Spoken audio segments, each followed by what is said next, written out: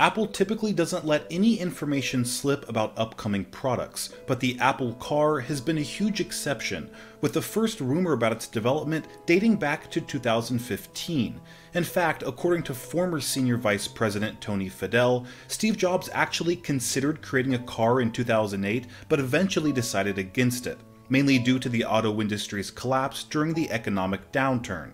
But the automobile landscape looks much different today, mainly due to the success of electric vehicles like the Nissan Leaf and Tesla Model 3. Also, Apple is in a much different position today, with more than $100 billion of cash on hand, which they could use to fund an ambitious electric car project, and it appears as if they already have, according to some reliable rumors over the past few years. So in this video, we're going to find out what exactly Apple's been working on and what features we could expect to see from the rumored Apple Car. This is Greg with Apple Explained, and I want to thank Squarespace for sponsoring this video. If you'd like to help decide which topics I cover, make sure you're subscribed, and voting polls like this one will show up in your mobile activity feed. Alright, now Apple has been fairly open about their efforts to build a car, which is very unusual for the most private tech company in the world. And that's mainly because they don't really have a choice. The process of designing, testing, and manufacturing a car is extremely complicated and requires regulatory approvals that have to be made public. Even Tim Cook himself admitted to the development of self-driving technology, saying, "We're focusing on autonomous systems, and clearly one purpose of autonomous systems are self-driving cars. We sort of see it as the mother of all AI projects, and it's probably one of the most difficult AI projects actually to work on, and so autonomy is something that's incredibly exciting for us, but we'll see where it takes us."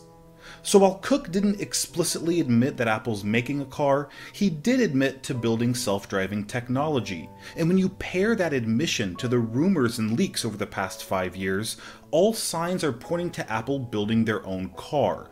So let's explore all the features we can expect from the Apple Car. The most important and the most difficult to implement is self-driving technology. Tesla has been the leader in this area for quite some time now, but they still haven't achieved 100% level 5 self-driving. They've opted to take a very gradual and public approach to developing the technology, by slowly rolling out new autonomous features like auto lane change and auto park over a long period of time, eventually working their way to 100% self-driving in the coming years. But Apple appears to be taking a different approach. First, Apple wants level 5 full self-driving to be available on their car from day one. No betas, no gradual ramp in technology, just completely safe and reliable autonomous driving that customers won't have to worry about. Second, Apple's using LiDAR sensors to give the car superhuman vision, but Tesla's CEO Elon Musk dismissed the technology long ago, saying anyone relying on LiDAR is doomed. But no matter what type of sensor the Apple Car utilizes, Apple is counting on it to deliver a driverless experience. In fact, some rumors have even suggested the car may not have a steering wheel at all, which is in line with early prototypes designed by Jonathan Ive himself, where the interior featured wood and leather, the car drove itself, and the passenger would control everything with their voice through Siri, instead of pressing buttons or turning dials. But this vision of the Apple Car may not become a reality anytime soon. There are not only technical hurdles to shipping a car without a steering wheel, but also regulatory restrictions that would have to be negotiated. And obstacles like those are never welcome when trying to create something of your own, which is why you shouldn't try to build a website without the help of Squarespace. They have a drag and drop interface that's so simple even I can use it.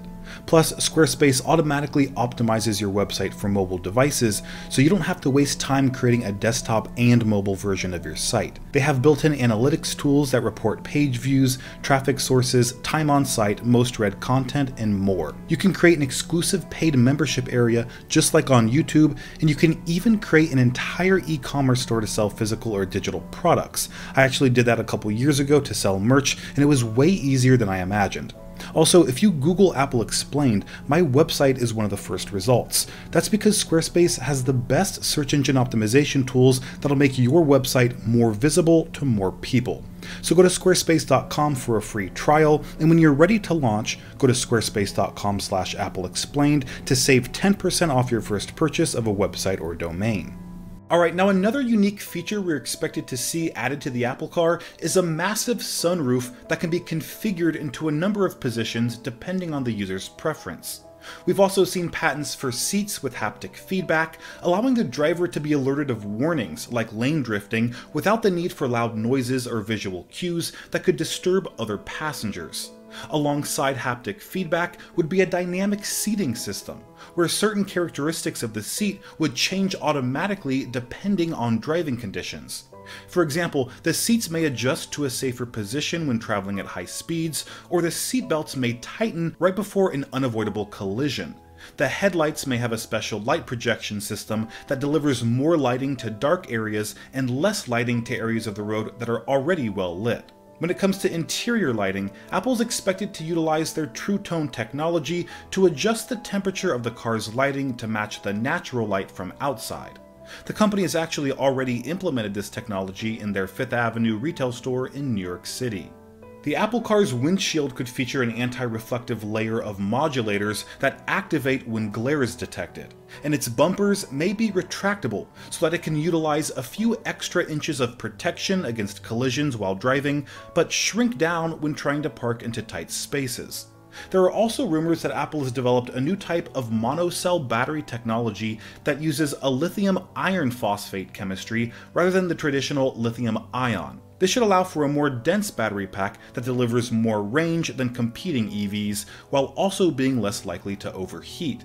But perhaps the biggest advantage of the Apple Car will be its seamless integration with Apple's ecosystem, which is already proven to be in very high demand due to the success of CarPlay, Apple's in-car media system that gives users access to their favorite apps like Apple Music, Messages, Podcasts, and Maps. But this is just a small sample of what would be possible if Apple created their own car. Not to mention plans to use AR to project helpful information onto the windshield, like the car's route or current speed. And motion sickness from passengers using Apple devices in the car could be mitigated by measuring the discrepancy between the car's movements and the user's movement. There are so many ways Apple could improve the driving experience, especially if driving were no longer required at all, and this has left many people wondering when we could expect the Apple Car to be introduced. Based on the rumors so far, it looks like we'll have to wait at least 3 years, with the earliest estimate being 2024 and the latest being 2027. We don't know exactly how much the car will cost, although it's expected to be pricey at around $50,000 to $60,000. So that is what you can expect from the Apple Car. Thanks for watching till the end. Don't forget to subscribe to help decide which topics I cover, and I'll see you in the next video.